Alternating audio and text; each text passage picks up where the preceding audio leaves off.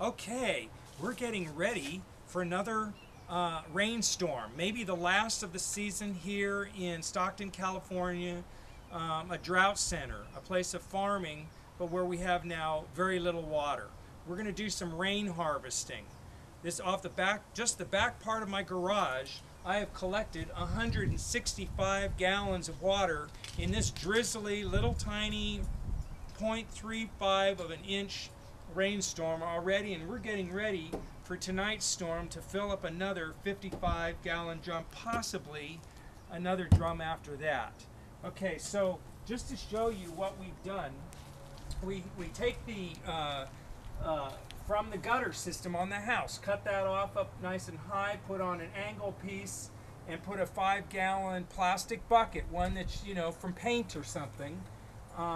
Make sure you clean it out a little bit, and then I use some fittings. I'm using 2-inch fittings, so I have nice free flow, easy, no problem with it making it through.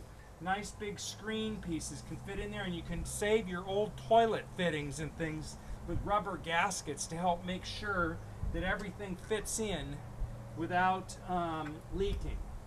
I have an overflow here that goes down to the storm drain system if it's an emergency, and that's set up higher than the intake to my first sediment trap.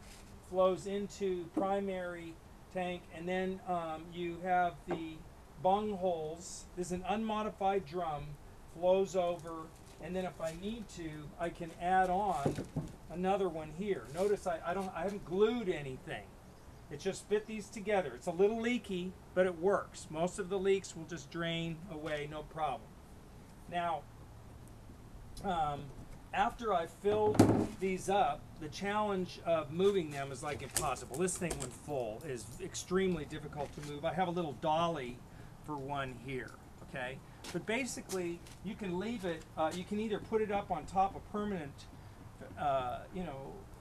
place like this that I've made out of some old lumber, used lumber, or you can try to just leave it where it is and use a hose to exit out of the barrels during the hot summer time when you don't want to use your water.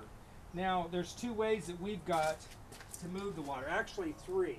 The first one that I had was with this barrel pump, and it is 15 bucks online, and it works and moves about 8 ounces or 1 cup per pump.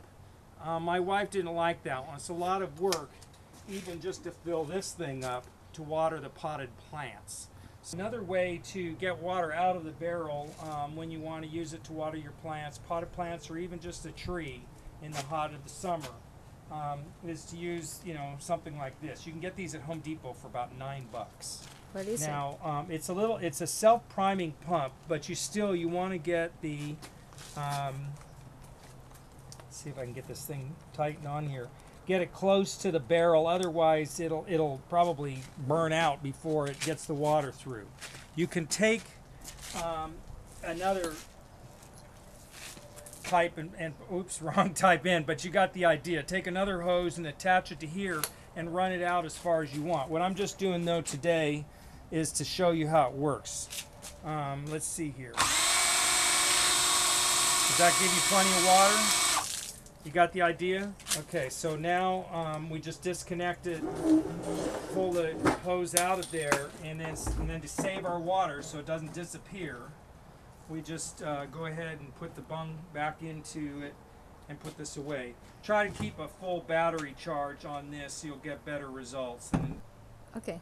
Okay, now, you can get fancy with pumps, drill pump and all this, but the old-fashioned way and simplest way, especially if you've got the barrels up high, some people have them on a deck or something where it's really up high, is to just simply siphon the water out of the barrel. It's like stealing water, right? Or stealing gasoline or something. Just get down the other end, suck it, and if you get a nice long hose going, you can drain right into your, where you want the water, and just let it. It doesn't have to drain fast. It can just drain at, a little dribble at a time, and you'll be watering a tree with 55 gallons of water within not very long at all.